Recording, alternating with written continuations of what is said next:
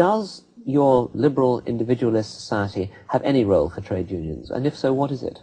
Well, no doubt, if I were owner of an enterprise and trade unions had not been invented, I would invent them. I would have somebody to talk to on behalf of the workers, but I would not tolerate them taking any exclusive monopolistic control. So far, collective contracts for the people who want to accept them are all in favor.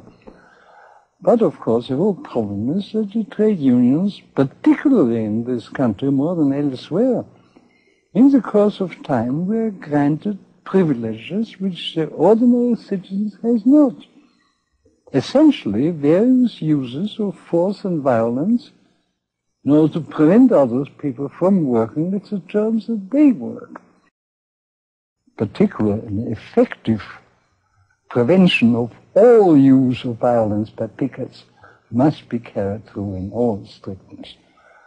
So long as there are possibilities of workers prevent other workers from working, I think we still have an intolerable position, which is not compatible with an operating market system.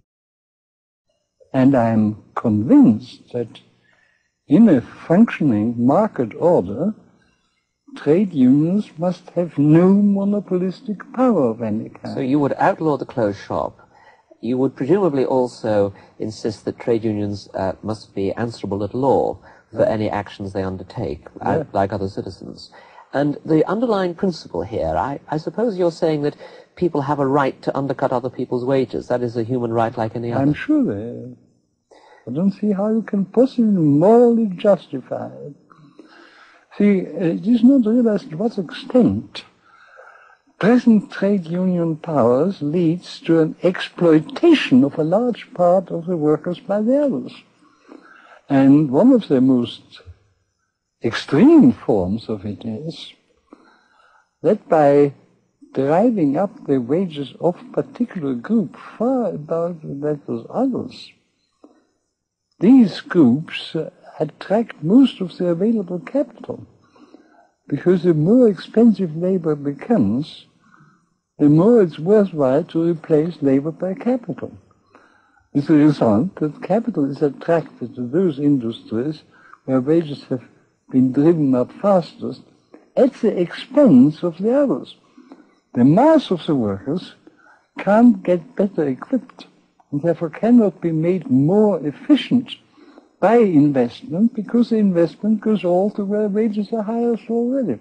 So you're saying that trade unions cause unemployment? I'm sure that not only unemployment, they keep the wages of a large part of labor low. Why then do they continue to be so widely supported? I think in Britain, for example... You just don't understand it. The naive idea that you can, by fixing wages, drive up the wages of all workers, still prevails, although it should be obvious to any intelligent person that any wage above a competitive level must mean that some people earn more at the expense of others who don't get employment at all. But I noticed that, for example, recently in America, some defenders of unions have argued that by increasing wages, they compel companies to be more efficient than they would otherwise be. In other words, that they are themselves part of the cold blast of competition. But see, that's exactly what I've been saying for a different form. Yes, it is true that where wages are pushed up most highly, the firms are compelled to invest much more than they otherwise would, and therefore to adopt technically more advanced things. But that happens at the expense of labor elsewhere.